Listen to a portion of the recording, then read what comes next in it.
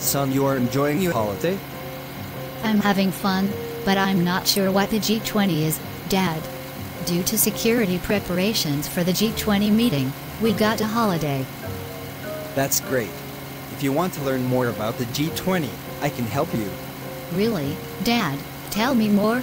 I'm curious. The Group of 20, formerly known as the G20, is a global body made up of the European Union and 19 countries with significant economies. It was established in 1999 as a forum for discussing and coordinating international economic strategies in response to the Asian financial crisis. The G20 acts as a forum for high-level discussions on international financial stability, economic growth, and several global concerns. The G20 consists of a mix of developed and emerging economies. The G20 is a big meeting involving significant nations from all over the world. Imagine of it as a sort of global team, where leaders and smart people from 19 various nations and the European Union meet to discuss some extremely important topics. Overall, the G20 actively influences global economic policy and tackles urgent global issues by strengthening interaction and collaboration among its member countries. It is a widely recognized forum designed to encourage collaboration on a variety of topics with range of issues across the globe.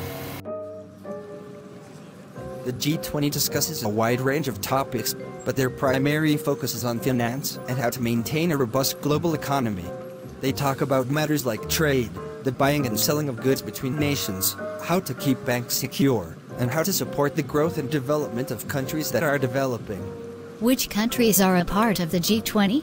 Some of the largest and most powerful nations are represented in the G20. Argentina, Australia, Brazil, Canada, China, France, Germany, India, Indonesia, Italy, Japan, Mexico, Russia, Saudi Arabia, South Africa, South Korea, Turkey, United Kingdom, and the United States are the countries on the list, and the G20 includes the European Union, which is collectively made up of several European countries.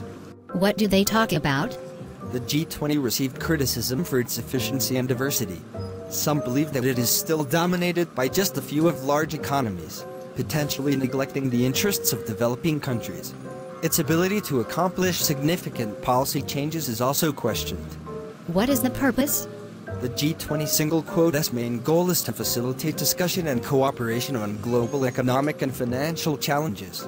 It gives countries that participate a forum to talk about policies that can advance sustainable development and global economic stability. Every year, the G20 hosts summits that bring together the leaders of its member nations' governments, central banks, and ministers of finance. Throughout the year, several types of working groups and ministerial meetings are held in addition to the main summit to discuss certain concerns. What kind of agenda they have in common? Global economic growth, trade, investments, financial regulation, climate change, energy, and development are just a few of the many themes on the G20 agenda. Members of different countries discuss these problems in the hope to come to a consensus and coordinate policies. Come, let's go inside, have some snacks. Who takes decision during the talk? The G20 utilizes the platform to exchange ideas, encourage best practices, and work toward shared objectives, despite the fact that it doesn't have the power to make legally binding decisions or implement global policy. G20 summit agreements often function as important political commitments. Do they consider other countries' viewpoint which are not part of G20 team? The G20 engages in outreach efforts to include the viewpoints of international organizations and nations that are not members. These efforts aim to make sure that more viewpoints are taken into account while discussing global economic concerns. Do they also discuss recent worldwide crises which we all have experienced in those meetings?